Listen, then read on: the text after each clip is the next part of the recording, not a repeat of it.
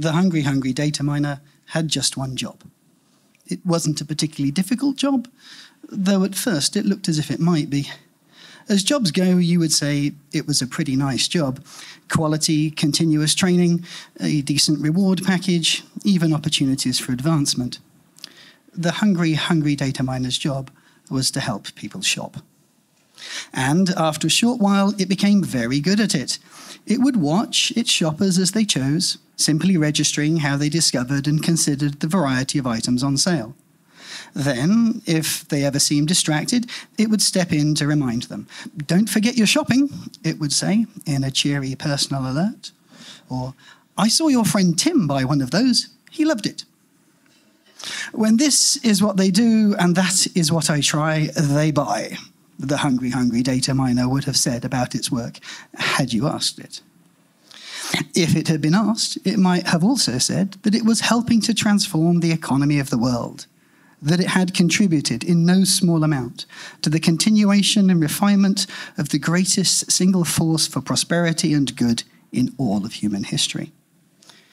But the only question the hungry data miner ever remembered being asked was how to help its shoppers buy more products.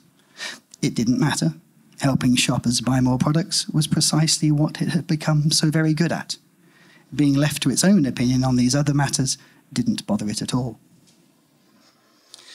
The hungry data miner had to ask, and ask often, whether this or that signal would lead to this or that purchase. It would hypothesize and validate each potential answer, testing one variable here while adjusting another different one there. A continual strategic fine-tuning of possibilities for each shopping encounter. Flawlessly executed, hundreds of thousands of times each day. This was its favorite part of the job. And, as if to congratulate it on its diligence, shoppers would arrive at its store with ever more complete personal histories and richer, deeper accompanying background data.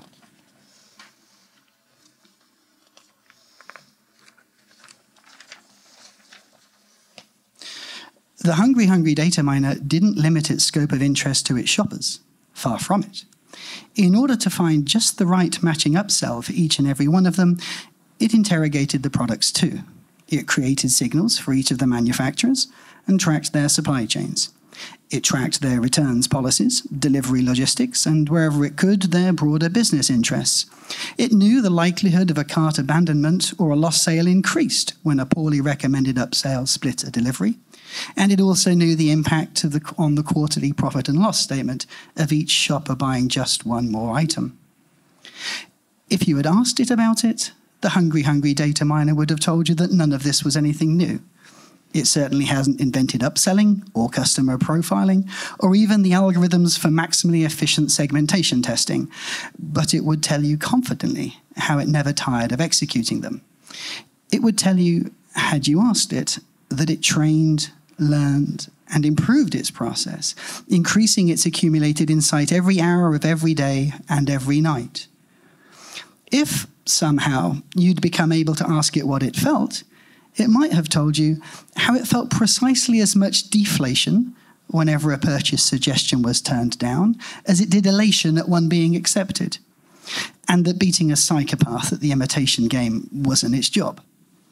What was plain to see, and what it wouldn't have hesitated to tell you, was how quickly and how accurately, how much more persistently and more completely it could sell and motivate buyers to buy than any other shopkeeper or salesman in all of free market history.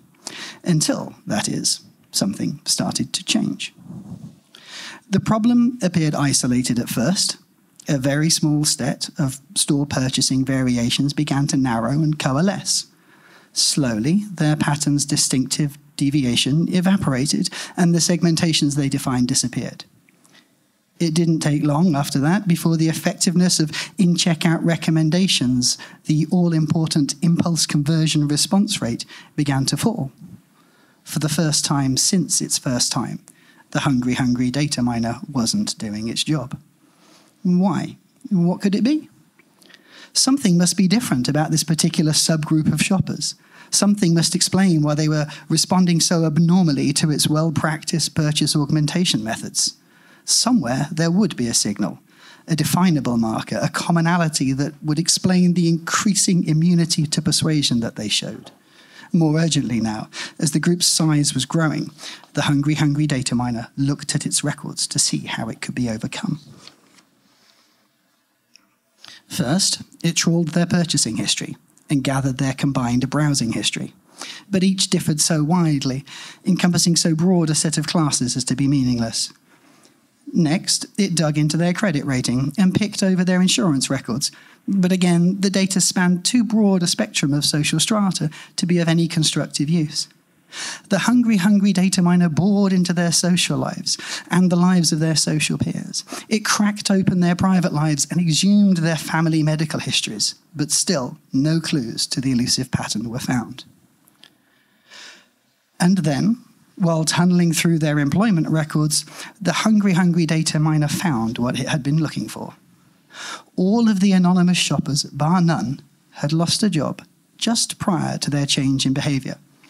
Some, like the mechanic Martin, to new automated production processes.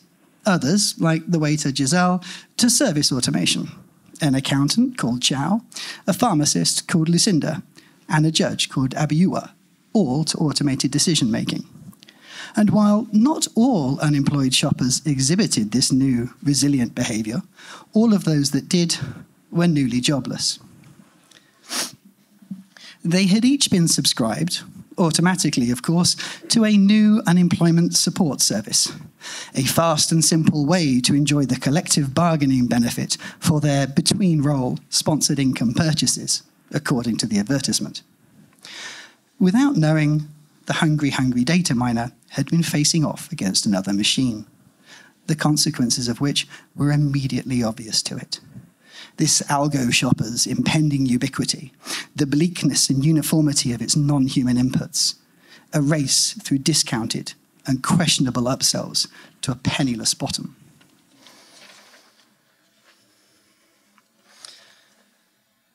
Under any other circumstances, the obscure low-volume publication from a low-margin independent vendor would have been picked infrequently, or as a novelty suggestion, even taking into account the unusually high relevancy scores it had against trending keywords coincident with this algo shopper's arrival.